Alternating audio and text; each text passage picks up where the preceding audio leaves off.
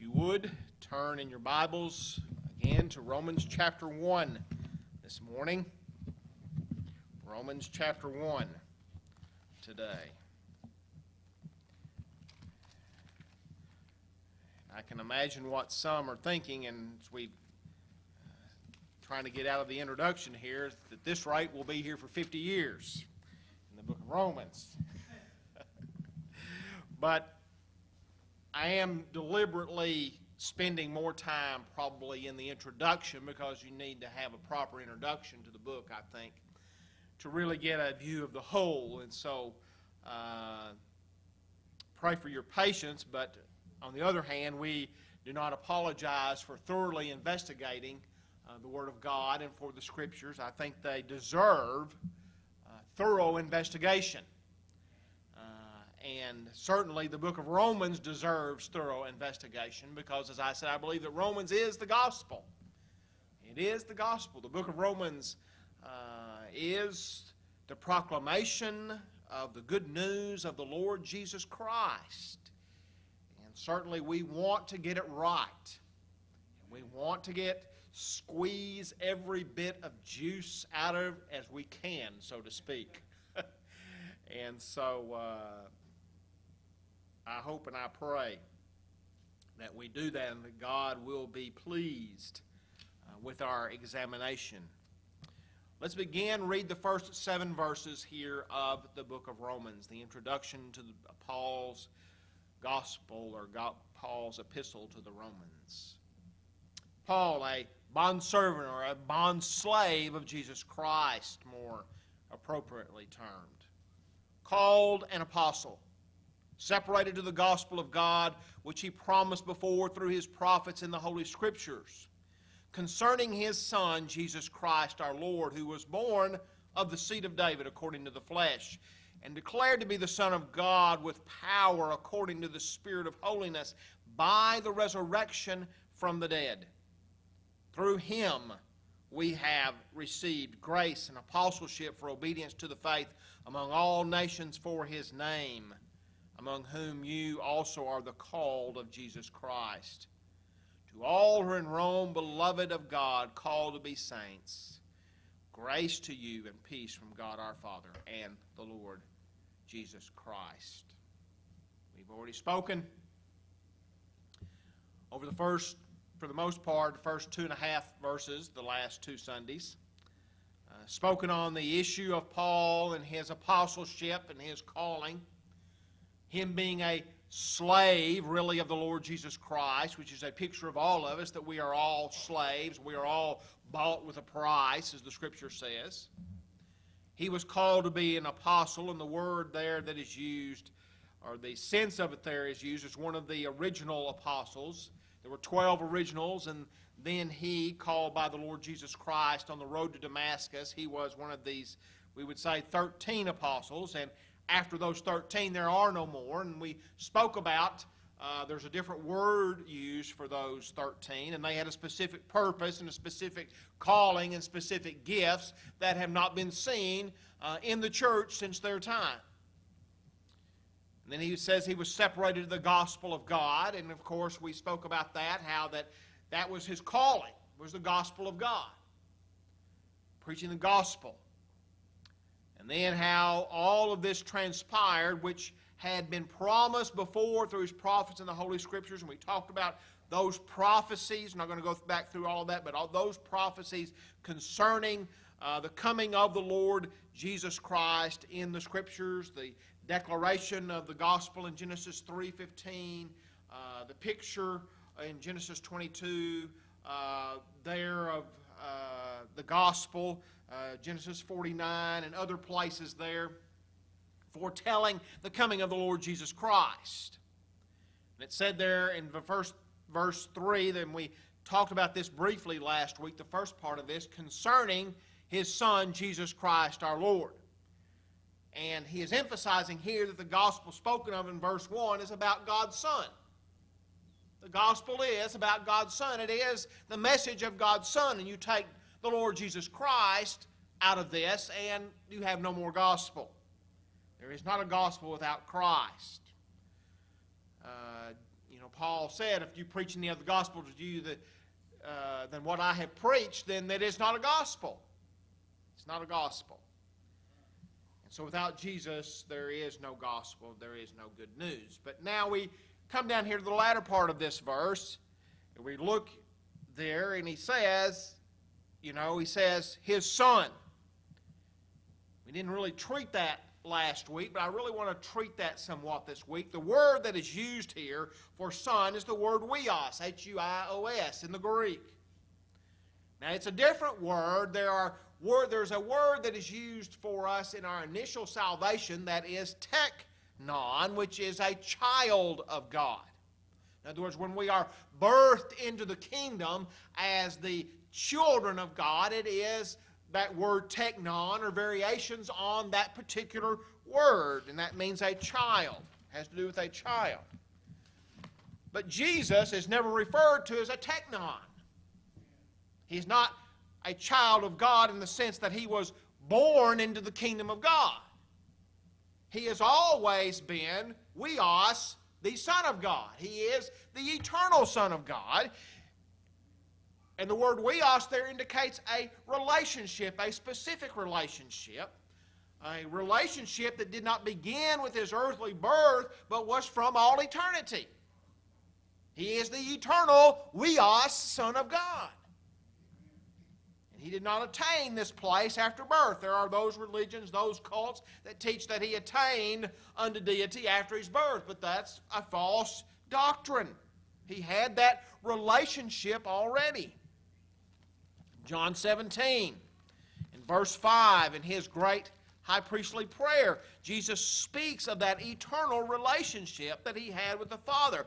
And now, O Father, glorify me together with yourself, with the glory which I had with you when? Before the world was. He had that relationship already as the Son of God. In John chapter 1, and there in the first two verses there, in the beginning was the Word. Now we understand that the word that is spoken of here, is basically an alliteration or a synonym here for the Lord Jesus Christ. In verse 14 it says, the Word became flesh and dwelled among us. Well, who is he talking? He's not talking about a book that became Word and dwelled among us. He's speaking there about the Lord Jesus Christ. And then here in verse 1, he says, in the beginning was the Word. And the Word, being Jesus Christ, was with God. And the Word, being Jesus Christ, was God. He was in the beginning with God, God the Father. And so we understand that. And Jesus proclaimed this truth himself to the Jews. Now, they didn't like it. They did not accept him as huios, the Son of God. They understood when he said that he was God's Son, they understood what he was saying, that basically I and God the Father in heaven are of the same essence. We are both deity, and that's what angered them, because they did not believe in the deity of Christ. But what made them even angrier was when he said to them in John 8:58, most assuredly or truly, truly, I say to you, before Abraham was, I am. Speaking the same words that were spoken out of the burning bush to Moses. And God saying there, call them and tell them that I am has sent you, the eternal one. And so, this Jesus we know and accept and believe to be huios, the Son of God, the distinctive only Son of God in that sense. We are sons of God in a sense when we are born again, but not in the same sense that Jesus is the Son of God. Then it says he was born, this eternal Son of God, Jesus Christ, our Lord, was born of the seed of David according to the flesh. Now, how can that which is eternal be born? Well, that is a mystery, but is God's good pleasure and God's purpose. This had to be. This was a course of events that had to occur for you and I to have salvation. There had to be a physical sacrifice. prefiguring of Abraham and Isaac. When Abraham took Isaac on the mount, Isaac said, "Father, where's the sacrifice?" And Abraham said, "God will provide a sacrifice." And in essence, in eternity, God already had the sacrifice, the Lord Jesus Christ, His Son. And in time, as when the fullness of time was come, it says in Galatians 4 and 5, when the fullness of time was come, God sent forth His Son. And He was born of the Virgin Mary. He became flesh to redeem those that were under the law and under the curse of the law, which was all of us. We were all under the curse of the law. The declaration of His birth means also here that He was a real man. He really lived. He really suffered. He really died. Jesus was not a figment of imagination. Now, there are a lot of people in this world that would really like it to be true that Jesus was just some myth. But the reality is that even earthly historians acknowledge the existence of the Lord Jesus Christ. The Roman historian Tacitus, writing in A.D. 114, says that Jesus was the founder of the Christian religion and was put to death by Pontius Pilate. It's in the Roman record. The noted historian Josephus, who wrote what are called the Antiquities, writing in A.D. 90, wrote an historical account of Jesus, and he said this. He said, "Now there was about this time Jesus, a wise man, if it be lawful to call him a man. He was Christ. Those that loved him at the first did not forsake him, for he appeared to them alive again the third day, as the divine prophets had foretold." Here was an earthly man that acknowledged that Jesus died and was risen again. That He lived, His followers were obedient to Him, they followed Him, and this was a man that rose again from the dead. And these were men that were not believers, but they wrote historically of the existence and really the greatness of the Lord Jesus Christ. There were those that would really love to tear that out of the history of the world. But beyond that is the biblical record of His life here on earth. In Luke, back over in chapter 2, and there in verses 10 and 11, it says, "The angel said to them, speaking to the shepherds out in the field, 'Do not be afraid, for behold, I bring you good tidings of great joy, which will be to all people, for there is born to you this day in the city of David a Savior, who is Christ the Lord.'" In 1 John chapter 1, there in the first two verses there of 1 John chapter 1, John the Apostle writes, "That which was from the beginning, which we have heard, which we have seen with our eyes, which we have looked upon, our hands have handled concerning the word of life. The life was manifested, and we have seen and bear witness and declare to you that eternal life which was with the Father and was manifested to us." The Lord Jesus Christ is who He's speaking of there. Because He goes on in that to say that those that deny that Jesus was born or came in the flesh do not know the Father. He existed in reality. He is not some fairy tale. He existed. You remember after Jesus was resurrected from the dead, that we studied not too long ago in Luke, and He said in chapter 24 and verses 39 and 40, He said, "Look here. I've got hands. Touch them. Feel them. I really exist."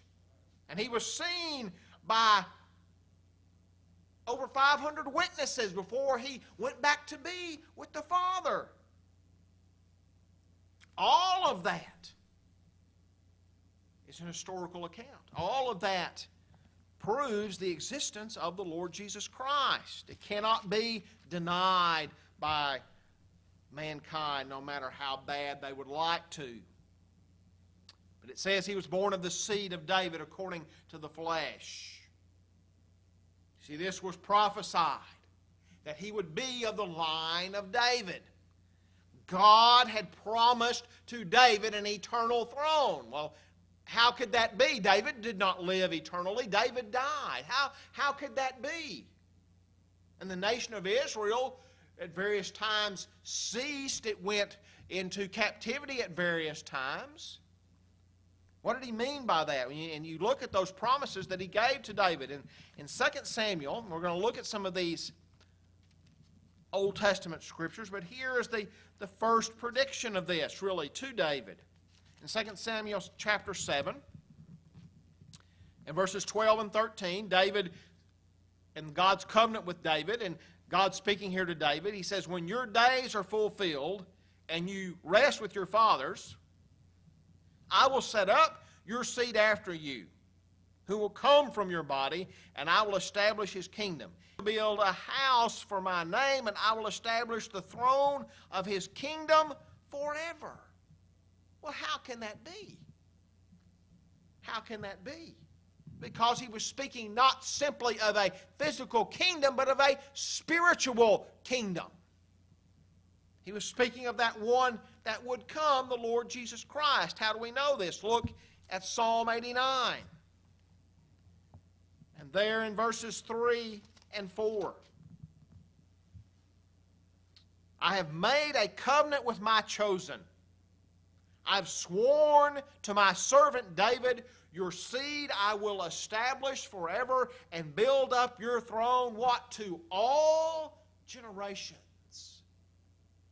And the little word there at the end, Selah, means think about that, basically. Think about that.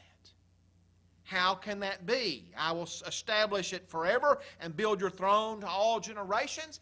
He's not talking about a physical throne there. He is talking about a spiritual throne and a spiritual kingdom that shall be established forever, but down through the line of David. In verse 29 of that same psalm, he said, his seed also I will make to endure forever, his throne as the days of heaven. Well, that's eternal. In verse 36 of that same psalm, he said, his seed shall endure forever, and his throne as the sun before me. There's an eternal kingdom that shall be established through the line of David. That was what he had established. That was what he said. And in Isaiah 9, 6, and 7, generally these verses are only read right around Christmas time, but a great prophecy here. Unto us a child is born, unto us a son is given. Speaking of the Lord Jesus Christ. The government will be upon his shoulder. His name shall be called Wonderful Counselor, Mighty God, Everlasting Father, Prince of Peace. Of the increase of his government and peace there will be no end upon the throne of David and over his kingdom, to order it and establish it with judgment and justice from that time forward, even forever. The zeal of the Lord of hosts will perform this. And that prophecy was fulfilled in the birth of the Lord Jesus Christ, and the building of this kingdom is going on even now as we speak today. God is doing that. He said, my zeal will perform it. I will do this. It is going to happen.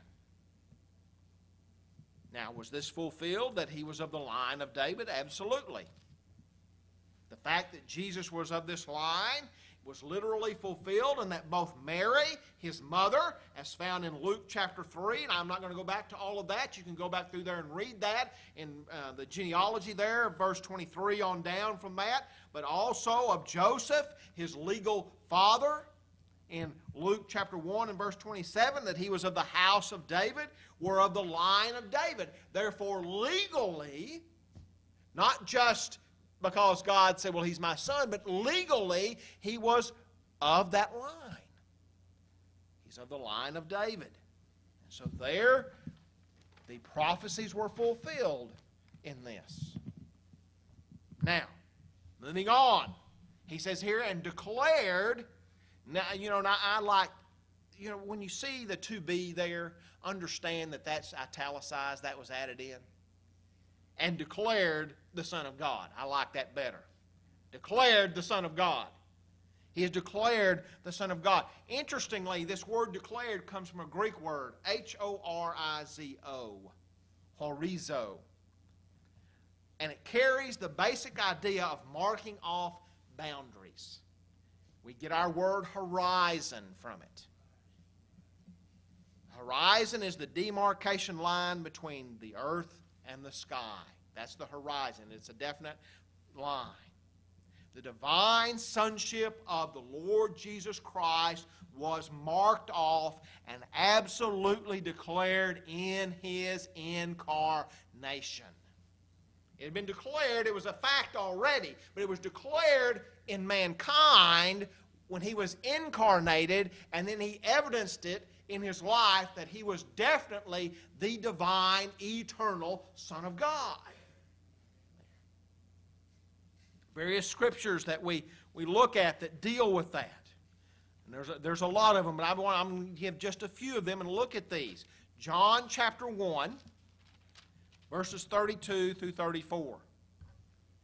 John chapter 1, verses 32 through 34. And this deals with the baptism of the Lord Jesus Christ. And John bore witness, saying, I saw the Spirit descending from heaven like a dove, and He remained upon Him. I did not know Him, but He who sent me to baptize with water said to me, Upon whom you see the Spirit descending and remaining on Him, this is He who baptizes with the Holy Spirit, and I have seen and testified that this is the Son of God. John the Baptist gave testament to this. This is the Son of God. This is the eternal Son of God, sent from God the Father to bring salvation to His people, to save His people from their sins, and also to bring in the Holy Spirit, to bring this salvation. And when you see the Holy Spirit coming upon Him, He said, then you'll know that this is my Son. Of course, we know John 3:16. First part of that, for God so loved the world that He gave His only begotten Son, His one-of-a-kind Son. He is the only one.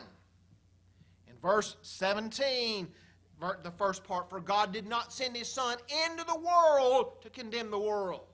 He sent His Son to bring salvation. And then another great passage of Scripture where really what I would say is the coup de grace. On the Mount of Transfiguration, Luke chapter 9. And there, in verses 34 and 35, it says, while He was saying this, a cloud came and overshadowed them, and they were fearful as they entered the cloud, and a voice came out of the cloud saying, this is my beloved Son, hear Him. The declaration of God the Father Himself, that this was His Son, that this was the Son of God, very God of very God, both man and God, what we call the hypostatic union. All flesh and all God. The divine sonship of Christ marked off in His incarnation, seen in these verses of Scripture. It says, then we move on down here, and it says, according to the Spirit of holiness. According to the Spirit of holiness. Now really another way, and maybe a better way to say that, is according to the nature and work of the Holy Spirit. Now, how is that?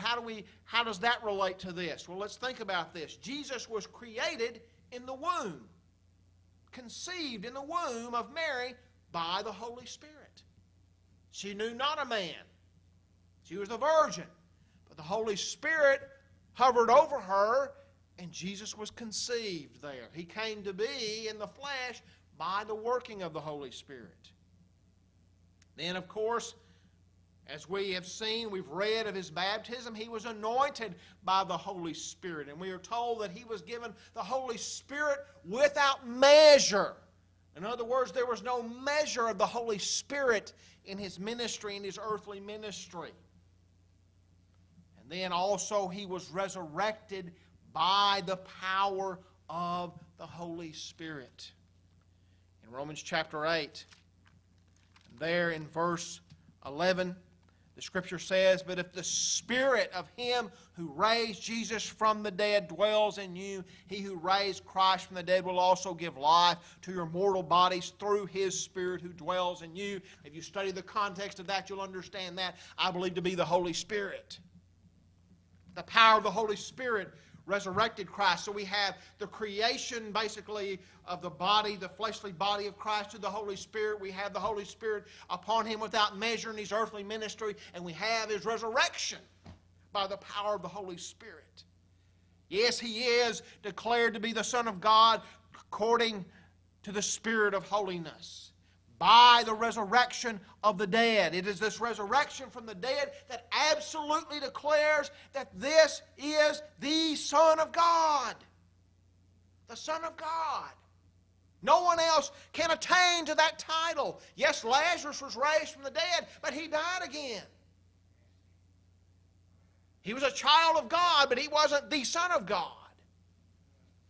But Christ died, was raised, and is sitting at the right hand of the throne of the Father at this point in time. It was a resurrection that literally occurred, and as we've already said, was verified by over 500 witnesses, and even by earthly men it was verified. I mean, what more could you want?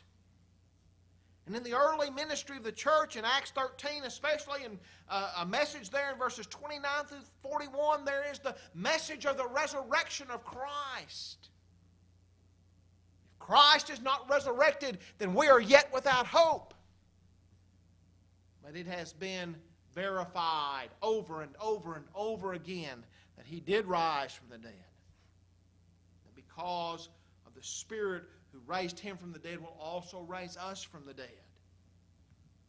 But it is declared the Son of God really by the resurrection from the dead. He gave his evidence of being the Son of God by his power over the grave. Over the grave. Look at verse 5. Through him,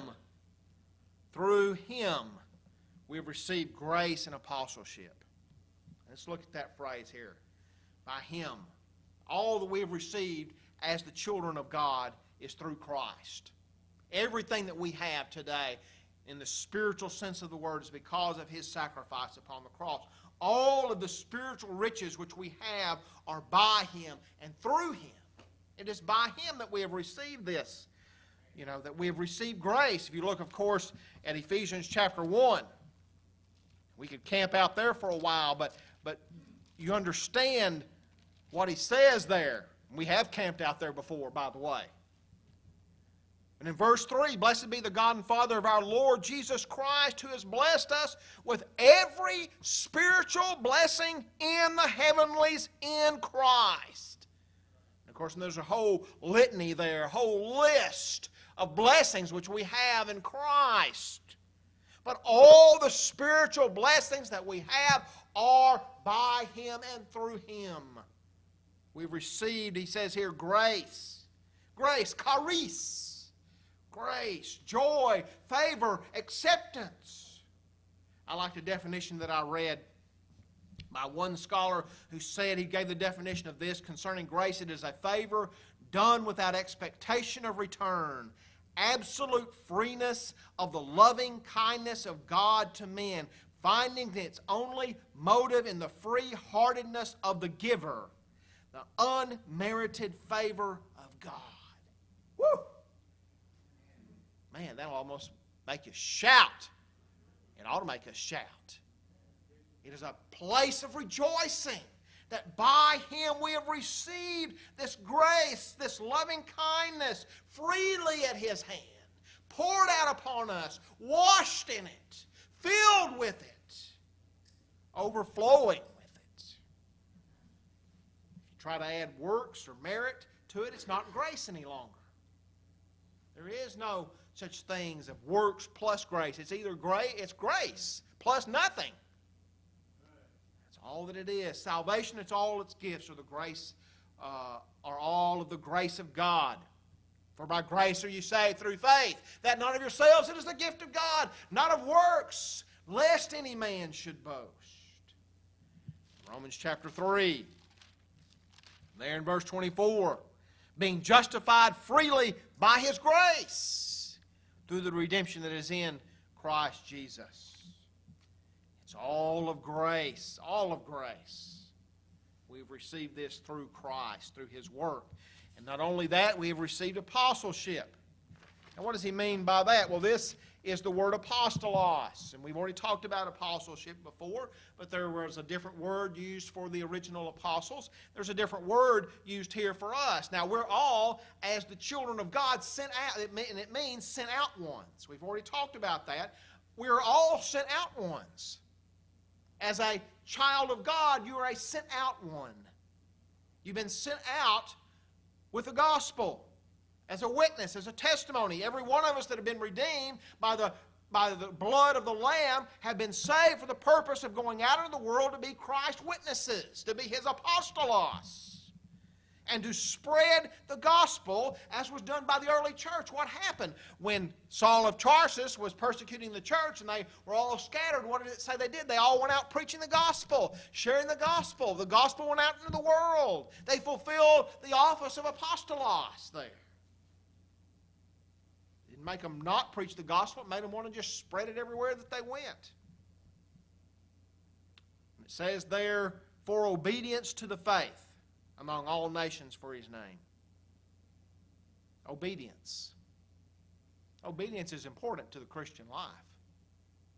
Not that obedience buys you entrance into the kingdom, but obedience is going to be found in the lives of God's people. I believe that firmly. I do not believe in a Christianity that produces no obedience. There are brands of Christianity that you can find in this world that are preached that basically do not say that obedience is a fruit of that salvation. But Paul says here that as being those that have received grace and apostleship, we're going to be obedient to the faith, to the revealed will of God. To the revealed will of God, I believe, first of all. I have people sometimes say, well, new Christians, well, what am I supposed to do? Well, I tell you what you do. You take the book. Here's the book. Here's what the book says to do. You do the book. It's not like men, when we buy something new, we try to put it together before we read the instructions. And that's why, in our home, that's what I try to do. My wife, she reads all the instructions. As Christians, as new believers, we should read the instructions. The Word of God. When I tell newborn Christians, here are the things that you need to be doing. You need to be reading the Word. You need to be praying. You need to be faithful in your attendance to God's house. And I mean to every service, to prayer, to study a Bible study, to the preaching of the Word of God, and service in the Lord's house. I believe that those things are the revealed will of God. I think that's taught there in 2 Corinthians chapter 10 and verse 5. Paul said, casting down arguments and every high thing that exalts itself against the knowledge of God, bringing every thought into captivity to the obedience of Christ. In Romans chapter 15, and there in verse 18.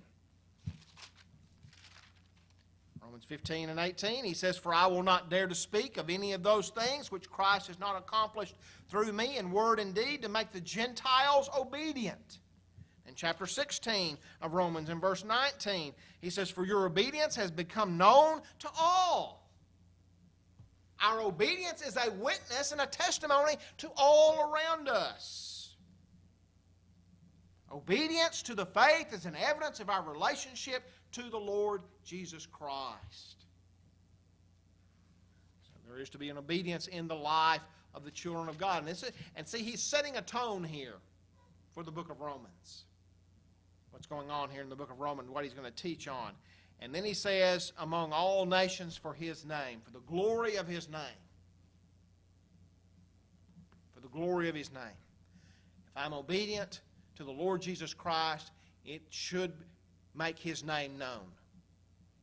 It should not be lifting me up. It should not be exalting me. I don't believe in a lot of this recognition of those that are working in the Lord's work. I believe that we ought to let all the glory go to him. It should not be to the preacher's glory. It shouldn't be to my glory. It shouldn't be to my Father's glory or whatever you're doing in Faith Baptist Church. It shouldn't be for your glory. If you're doing it for recognition, you're doing it for the wrong reason. Okay? It should be done for his name and for the glory of his name. And he says in verse 6, among whom you also are the called of Jesus Christ. Called. Called. What does that mean? It means exactly what it says. Called. He called. You answered. Those who have been divinely called, those who have been appointed or chosen is what the word means. That's what it means. It's the same word that is used over in Romans 8 and 28. Where he says, we know that all things work together for good to those who love God, to those who are what? The called, according to his purpose. Same word used. The reason you're here this morning as a child of God is because you got a call. And it was an effectual call. A call that you answered, but it was a call that you were going to answer. There, but to those who are the called of Jesus Christ. I've been called by Christ. I answered because he called me. It was an effectual call that he's talking about here, the chosen of Jesus Christ. And in verse 7 he says, to all, and this is really the finality of his greeting here, to all who are in Rome, beloved of God. Now he's talking here to this specific group, although it was not meant just for them. I believe that this letter was meant to be circulated around all the believers in that area, but he was addressing them first. Beloved of God. You're the beloved of God. You've been loved by God, the agape love of God. This is a word that is not used for the sinners. It's used for the saints. And he says, called saints here. Saints. You're the saints. You know, in the Catholic Church, what they do is, well, to attain to sainthood, the church has got to appoint you as a saint. Let me tell you something. I'm already a saint. I may not always look saintly or act saintly, but in the eyes of God, I'm a saint, positionally. I'm a holy one, and that's what it means, a holy one, a set-apart one. Old Testament, New Testament, when it uses that word, that just means the same thing. That you are set apart, that you are a holy one. 1 Peter chapter 1, verse 15. What does he say here? He says, as obedient children, begin with verse 14, as obedient children, not conforming yourselves to the former lusts as in your ignorance, but as he who called you is holy, you also be holy in all your conduct, because it is written, be holy, for I am holy. Those that have been set apart, those that are been called in holiness, he expects holiness in them. And if I believe this, if holiness is not seen in the life of a professing believer, he's not really a believer. I don't believe in carnal Christianity. I'm sorry. Now, can children of God get away from the Lord and backslide for a time and appear carnal? Yes, they can. It's happened probably to all of us that are here this morning. But in time, God will correct that Holy One positionally to get them back to the place of holiness practically. He will convict them of that sin. But that is our calling as saints, to be holy, to live holy lives because He is holy. And He gives this common greeting here to them, to these saints: grace to you and peace from God our Father and the Lord Jesus Christ. And the reality of this is that it is only the saints that have grace. And it's only the saints that have grace and that can have peace. My peace I give unto you, not as the world gives. But He gives the peace that passes all understanding there. Grace to you and peace. And this is the end of the introduction of the book of Romans. And next week, we will begin getting into the meat of the book of Romans. May we pray. Our Heavenly Father, we thank you for this great introduction that was written by the Apostle Paul. And Father, we have just only scratched the surface of the great truth that is in this book. Father, we pray that in the coming weeks and months, if, Lord willing, you tarry your coming and you choose to give life to us and we're here in your house, we pray that in the coming weeks and months and years that you will show us great things out of this book. We know that there are great things here in this book. And we just pray, Father, that you will increase our understanding, that we would grow in the grace and the knowledge of the Lord Jesus Christ, of His sonship, of His gospel, and what He expects of us as His children. In your holy and precious name we pray. Amen. May we stand.